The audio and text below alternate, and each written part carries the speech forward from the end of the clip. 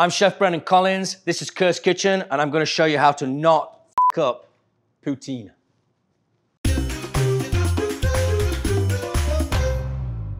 All right, guys, so we're on a new laptop today. I accidentally on purpose smashed my old one, so I'm using my daughter's nice little pretty blue one.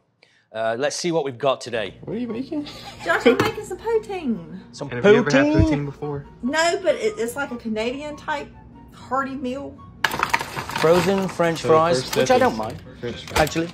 In a pinch. They're pretty good in a pinch. So I've never seen anyone do French fries in a microwave before. That's a new one for me. I wonder if that technique actually works. Yes. And how do you say that? What? Poutine. Yeah. So what's the next step? What is this? We're gonna add some What has she gravy found here? on top, and then we're gonna put some cheese on top of that.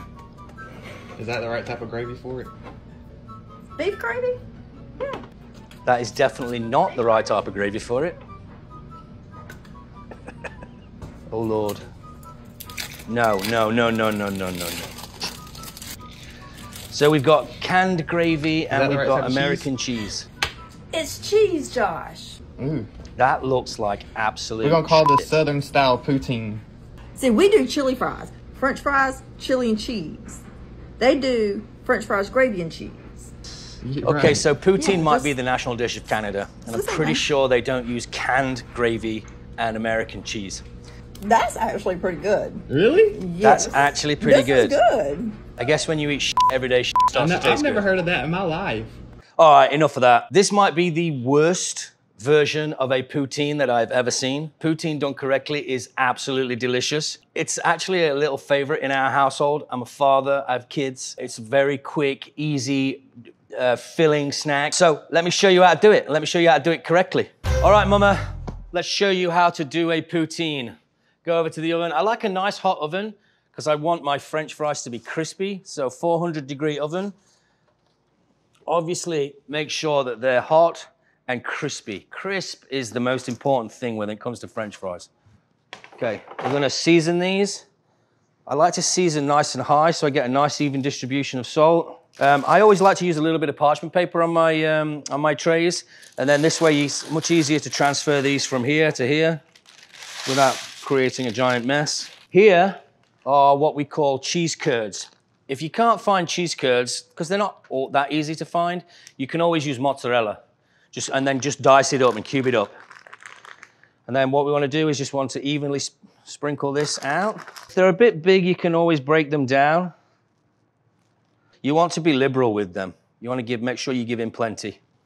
It really adds to the changing of texture, so you get this kind of like gooey cheese with crispy French fries, and then a really awesome umami gravy. So this gravy I made, if you don't have time to make it, the packet gravy is perfectly acceptable. But one thing that I would say is, when you're making packet gravy, don't use water, use beef stock or chicken stock. If you're making, a turkey gravy or a brown gravy, always use beef stock.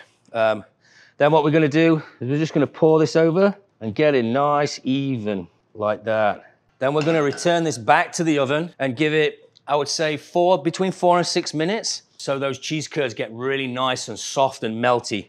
We really want them to be stringy as you're eating them. Hey, listen, I get it. I'm a chef, I'm a dad. My kids, they don't like eating restaurant food, They like French fries and cheese. My kid for years would eat pasta with butter.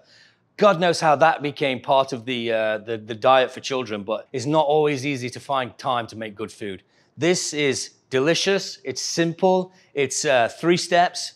French fries in the oven, make a little gravy, put some cheese on it, put it back in the oven. It's a piece of cake, really decent food for the kids and for adults. And what I like to do is make a poutine and crack a beer. But I think most Western nations have some form of poutine in their arsenal. In England, we have what we call chips and gravy. Obviously, you guys have, like she said in the video, you've got the Chili fries. French fries, chili and cheese. Canadians really take it to another level with poutine. It really is a sort of a classic dish. I think it might be the national dish of Canada. Probably taken from the French. It's really, really a great dish. And when done correctly, not with fucking canned gravy and fucking American cheese, it is really, really, really delicious. Okay, so Poutine should be ready right now. What you're really looking for is a really nice, melted, soft, gooey cheese curds. Hell yeah. All right, there we go. So that is what you call a poutine. I recommend if you've got kids to not put the fucking parsley on. Anybody who has got kids will know exactly what I'm fucking talking about. However, if you've got your mates over, give them a little sprinkle, you know? You could even be like that other idiot on social media and do that. See, look at those cheese curds. That's what you're looking for. I wish you could smell this actually. It actually smells really, really, really good. The beefiness of the gravy combined with the dairy from the cheese, it's amazing. And that parsley just fucking made it Michelin star. And that's how to not fuck up poutine. 0 family members were harmed during the making of this poutine. On to the next one.